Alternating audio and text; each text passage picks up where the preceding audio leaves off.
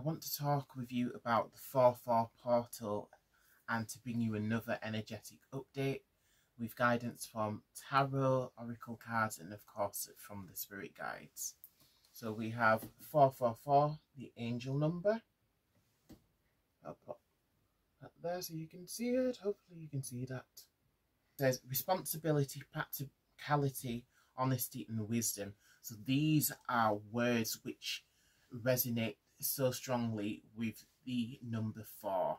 That one I pulled out purposefully because we're at the 444 portal, and this card I pulled from the Rose Oracle by Rebecca Campbell, and this card is the crowning. It says initiation, thresholds, birth, rebirth, a seat at the table. That is the card which was at the bottom of the deck, and I was drawn to pull that out and use that for this reading. So I have a few oracle decks here. I've got my Black Cat Grimalkin Tarot, and I've got my own personal Grimalkin here, Tallulah, the little witch cat. So I've got the Grimalkin Tarot, which I'll be pulling from. I've got the Goddesses and Sirens deck. I've got the Mythic Oracle deck, the Rose Oracle. Before I pull cards, I'm just going to tell you some information which I have written down beforehand.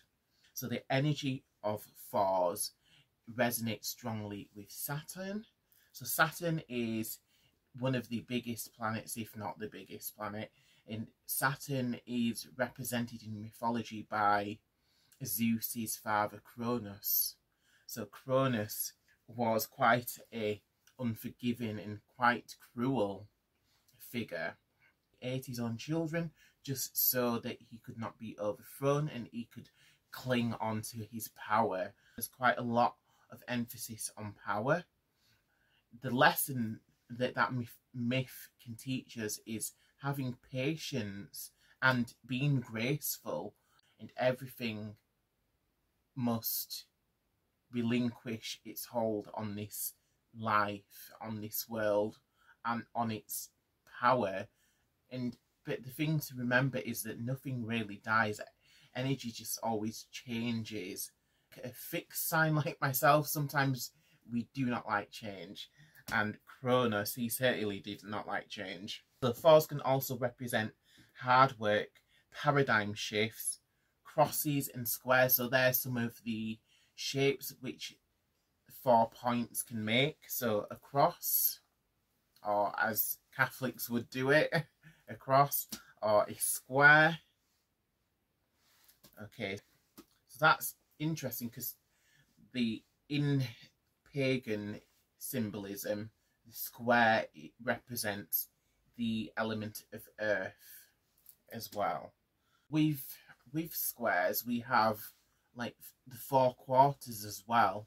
So there's the cardinal points and the 4 quarters as well. So that is all connecting.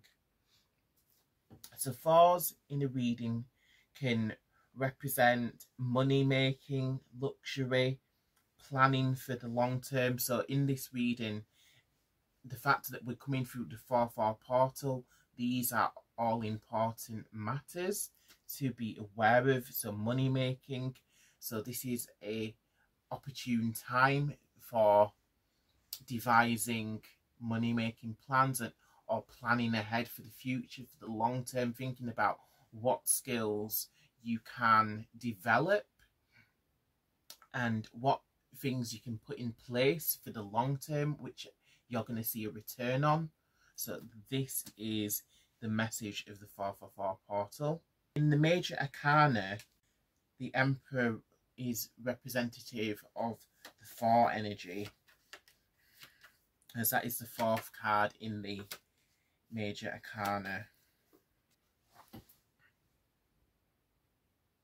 The Emperor card.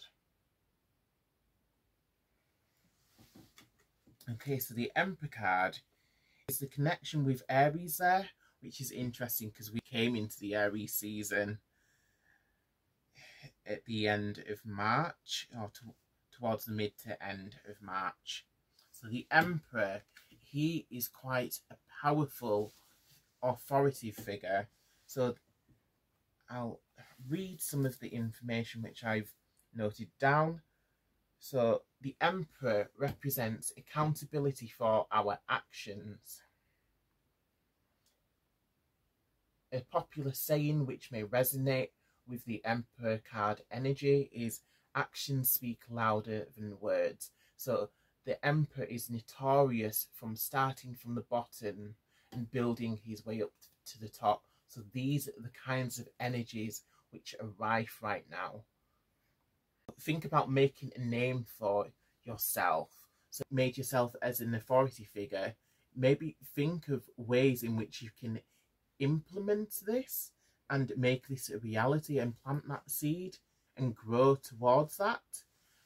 All of the people who are authority figures, and they've all started somewhere, unless you're like Prince William or something and you was born into it. So a lot of the people who are now in like Forbes magazine, millionaires, Bill Gates, whoever, Elon Musk. So these people, they've all worked for it, as far as I'm aware anyway. I may be wrong in some cases, but the majority of people who are dirty rich are people who have been very smart and worked their way from the bottom and to the top and put money schemes in place and created things. So this is what the Emperor energy is all about. There's an emphasis for taking care of unfinished business as well. If you're one of those people who start projects, people like myself, if you start like lots of projects and then you move on to another project without finishing the first project, then the Emperor is going to kick your butt right now, because this 4-4 energy is going to be, it's going to want a resolution and it's going to want those loose ends tying up. Okay, so another energy that comes in with the Emperor card is the rise and fall of empires. There may be people who you envy, so people who have amassed millions, six-figure businesses, etc., etc. But the important thing to remember is that we all come here with nothing and we all leave here with nothing. So all empires build up and grow, and empires will eventually, those same empires will eventually diminish into nothing and fall into the dust, basically. So that is another message from the Emperor. So it's not to dishearten you from trying. So it's just to remind you that yes, you can be an authority figure. Yes, you can be powerful. Yes, you can be rich. But just to stay humble about it and not let it get to your head. With this kind of Emperor energy, there is a massive responsibility. So each of us have big responsibilities in our lives. So depending on whichever person, you may have a certain responsibility to your pet, to your children, to your husband, wife, boyfriend, to your job. I hate to say it, but or to yourself, being self-employed. These are all responsibilities. Exude the authority and to grow our influence. It's like the famous saying, Rome was not built overnight. Patience is needed if you want to reach the top of the ladder. If you're influencing people into making decisions, if you're guiding them down a certain path, that is a big responsibility, and make sure you're doing that well and for the greater good of all concerned. So tarot, from there, in the tarot, in the minor arcana, pentacles, swords, cups, wands. God, it's been a long day. These each have a four card in each of those sets. For cups, we have the recuperation card. So this is an energy which is going to be important right now. So each of us need to take some time. Some of these cards may have different effects, or these energies may be around us all. So all of these four sorts of energies are multiple messages which I've pulling through, or which I have looked into with the numerology. So these energies are going to be around us and may influence us. Recuperation, so that is resting, rebuilding, growing. Recuperation comes from the Four of Swords, and boredom comes from the Four of Cups. So this may be another energy which is quite rife around us, just not knowing which way to go, or not having so many options in front of you and not being really excited about any of them. So it's that kind of energy there. So be careful of that. Written down prosperity and possessions. So Four of Wands, that represents prosperity, and Four of Pentacles, that represents possessions and belongings. So those are some of the basic messages behind the tarot. So next I want to pull a few cards from each of the decks, and we'll go a bit deeper into the messages for this time for the 4/4 portal. I'm going to go a bit further from the crowning card. I'm going to pull another card from the same deck. So, oh, that's weird. So that's literally, oh, these two cards have turned the wrong way. So the Whispers of Mother Earth and the Wild Rose. So creativity, ideas, inspiration, artist, writer, channel. So that's interesting that we was talking about like influencers. So it's all to do with the creativity, inspiration, artist, writing, being a channel and being an influence. So the Whispers of Mother Earth. So Mother Earth is, she's talking to us. It's a beautiful saying. There is music in the trees for those who listen.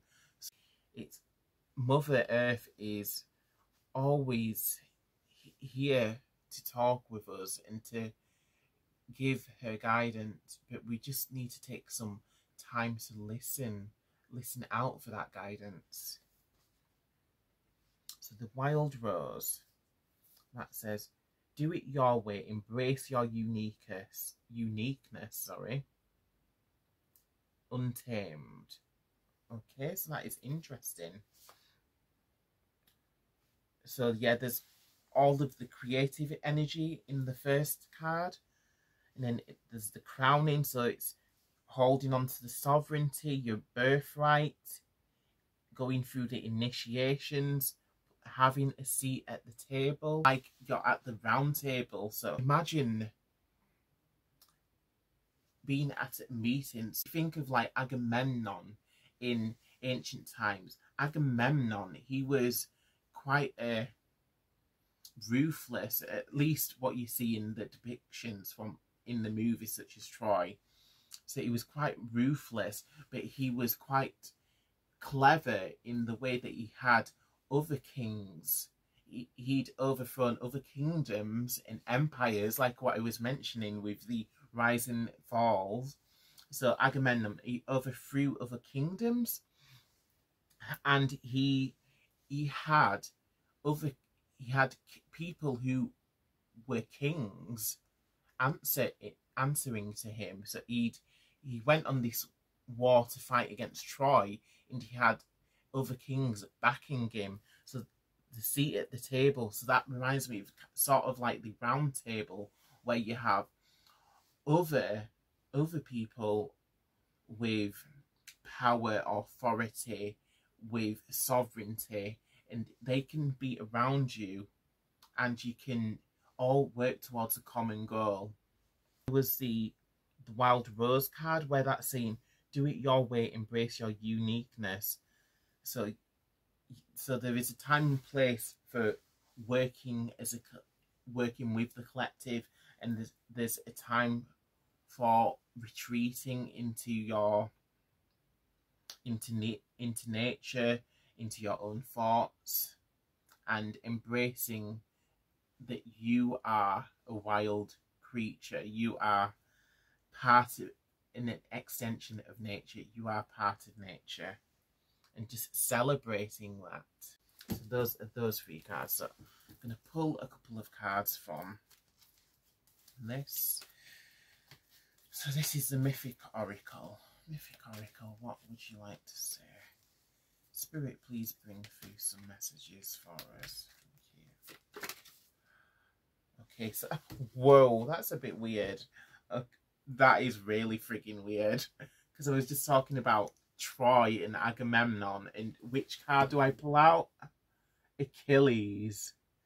So wow, that is quite freaky. I feel like this is an important story which is being brought up for us again by Spirit. So there's the whole Trojan horse. So Agamemnon and his posse, they send in the Trojan horse because after they couldn't get into Troy, they tried a different tactic. So they had warriors inside the Trojan horse who then opened up the impenetrable gates of Troy so that the Agamemnon's army could get in and then overthrow the city. So Achilles, his message is glory, and that's quite interesting when you look at that with some of the other cards and some of the other messages.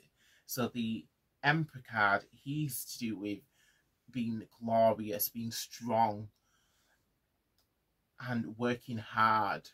And Achilles, he is also a poster boy for some of those same values. So it's really interesting that we've gone down this route with Agamemnon and Achilles. Is there anything that you personally, if you know that story, what important factors in that story stick out to you? What is your intuition picking up on from that particular story in mythological history? So please do let us know in the comments. I'm very intrigued because I feel this is very strange how I was picking up about the Emperor and Agamemnon.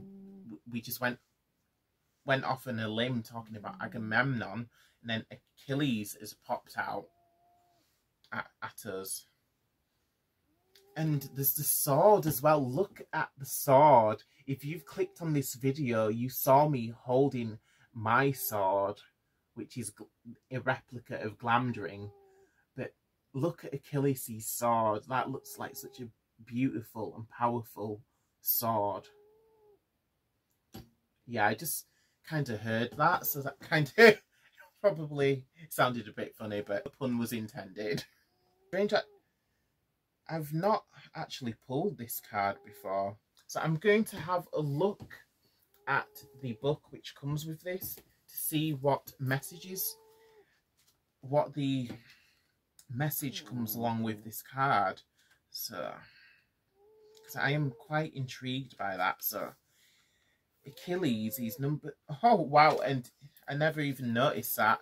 So there's more 4s with the card. Achilles is number 41 card number 41, which is quite interesting. 4 and 1 equals 5. So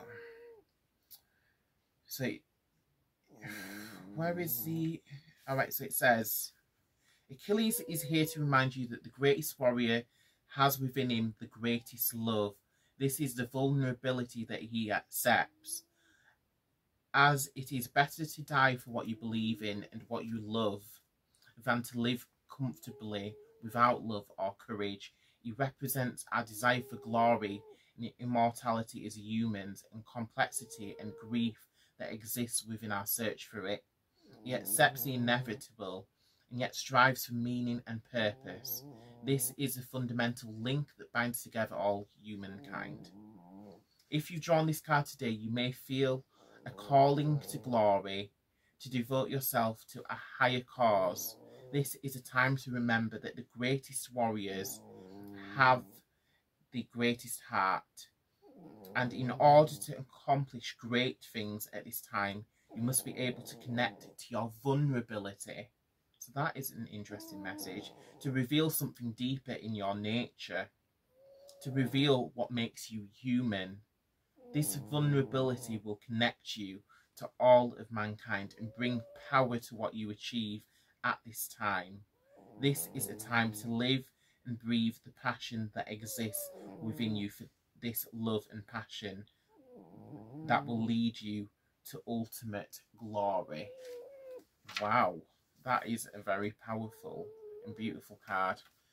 And apologies for the kitty cat snoring. So I don't believe we need any other cards from that deck, because I believe that card was just pretty perfect for this message. Spirit, what other messages have you got for us? Please come through. Okay. Nuit or nut. So nut comes from the Egyptian pantheon. So Nut, she is the personification of the night sky. So she is the star goddess. And there is a particular message and connection with obviously with the light. So light bringers, star seeds. There is a connection here. Because Nut, she lights up the dark places like a lot of light bringing deities. She is a light in the dark places. Okay. And it says the message with this card is expansiveness. Again, so that is kind of tying into the Emperor sort of energies. So Emperor is about building and expanding and expansiveness. So that can be taken literally and physically. So expanding your empire, or it can be expansion of the soul. So building and growing yourself and your potential expanding. That is amazing. All right, so I'm going to read what messages are in the book with this card. The one time she shows her face and she's snoring her head off. Time to think big. You are a star in your own right. There are unlimited possibilities. It is fine not to know every detail before proceeding. Mystery is a natural part of life. Nut's energy is as wide as the sky and as big as the universe and as bright as a star. Within the Egyptian pantheon, Nut played the role of a sky goddess.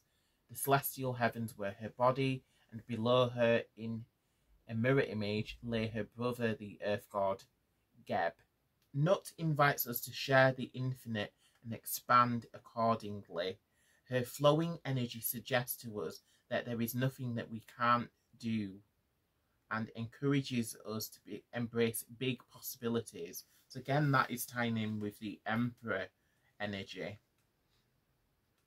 While many of us are fearful to expand and to take risks in that growth, Nut encourages travelling forward with a strong intention anyway.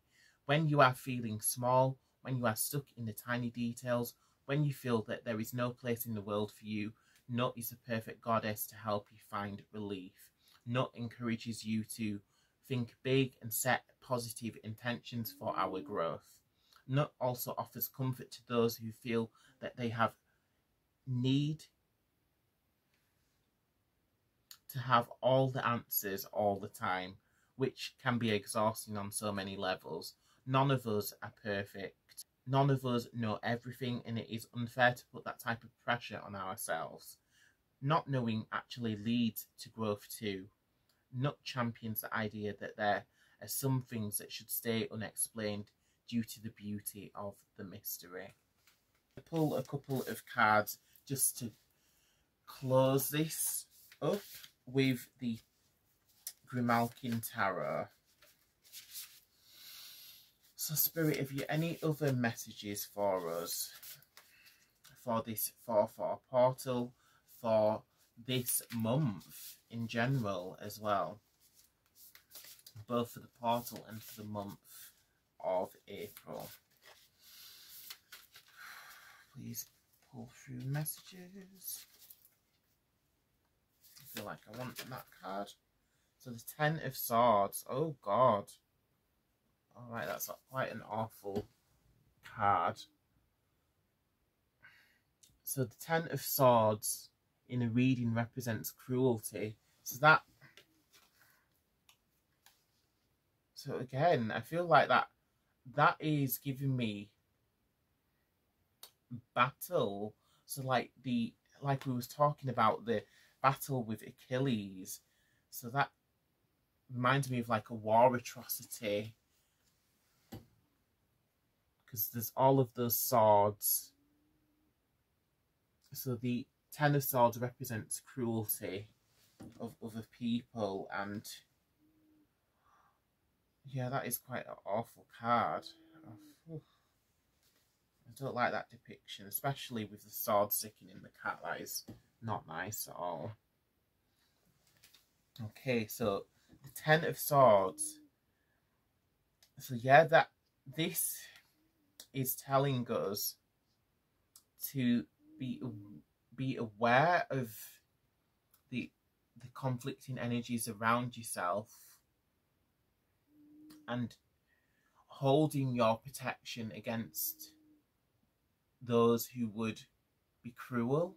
A lot of people, so when a lot of people throw negative energy towards you, they do it because they want a rise from that. So they want to see how you'll react, and they get a kick out of pushing your buttons, out of pushing you too far. But if you don't react to that, if you don't give them a rise, then you'll have the last laugh. When you're facing abuse and cruelty of that kind, it's best to not just isolate yourself. It's good to surround yourself with other people, with kind people, with people who love you. So, Spirit, please, what messages do you have for us? That was an important message. I do understand that. Again, it's like the whole Trojan War. It's so weird that the cards seem to all be connecting towards sort of like that battle and that war that's going on and the conflict. Okay, the Hermit is the next card which we've pulled, so I'll show you that.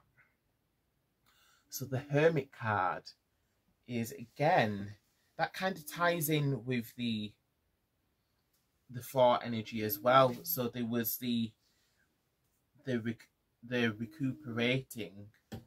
So the Hermit card, it's to do with magic and mystery. Again, so that does tie in with the Nut card as well, because she was to do with like magic and mystery and the unknown. So the hermit, he is, it's kind of, is what it says on the tin. The hermit, he isolates himself. That is interesting, because I just said against doing that. But there is a time and place for isolation. So there is, when you're going to isolate yourself, do it when it's for a good reason. Don't do it because you're receiving negativity from other people and you want to isolate yourself. Don't do that. So when you face negativity, surround yourself with people who love you and will make you feel happy and protected. Although when the time does come for isolation and introspection and for retreating into your shell, so it is good to take some time for reflection. So we've had a couple of eclipses. We've just had the lunar eclipse, and on the 8th of April we have a solar eclipse coming up. So these are good times for reflecting and shadow work. That time that you take to, the time that you put in for this, it will result in a transformation. So it's important work that you do when you take that time out for yourself, because you're working on yourself, and that then will help you to grow as a person, help you to grow as a practitioner, as a witch, as a spiritual being. So the alone time is important as well. Bloom into that magical person. All right, I'm going to pull one last card for this reading. Okay, Spirit, can you give us a message to close on this? What would you like to tell us? Okay.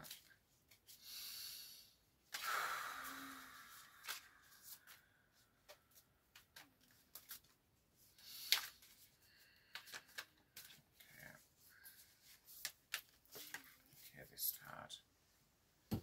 Four of Swords. Wow. That is so crazy. Wow. So that is funny. I was literally just talking about that. So that is one of the examples of the fours. So again, we're tapping in with the four energy. The four energy is right there. And the most important thing about this card is rest and recuperation. So no matter what negativity is around you, do what Tallulah is doing. Do what the kitty in the card is doing. Curl up in a ball, rest, conserve your energy, grow.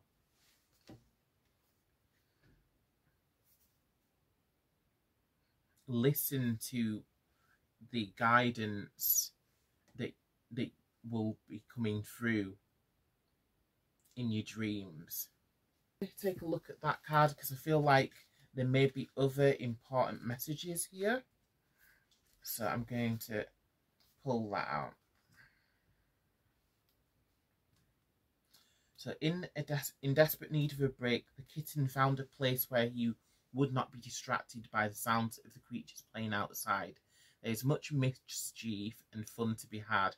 However, this little one knows that right now, what is needed the most is a good long cat nap, so he can restore his energy.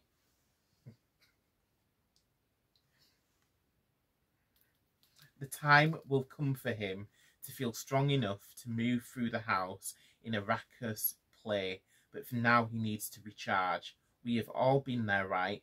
A friend calls wanting you to go out after a hard, exhausting day, and despite the heavy eyelids, you find yourself desperately trying to muster up that extra burst of energy. The Four of Swords serves as a reminder that you need to honour your body and pay attention to the cues it is sending. When we take a moment to step back, the energy of the Four of Swords steps in. We gain a better understanding of the motives behind what's pushing us into action, despite feeling emotionally and physically exhausted. In a reading, the Four of Swords may indicate your situation will benefit from slowing down or disengaging until you feel 100% mentally and physically up to the task.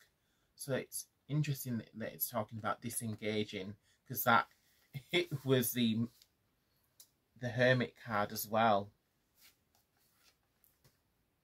So yeah, that is definitely a very strong message which is coming through to us for just taking a bit of distance, a bit of social distancing, cat style, resting, looking after yourself. You can rebuild that energy, because we go through so much, we exert so much energy throughout the day, throughout the week.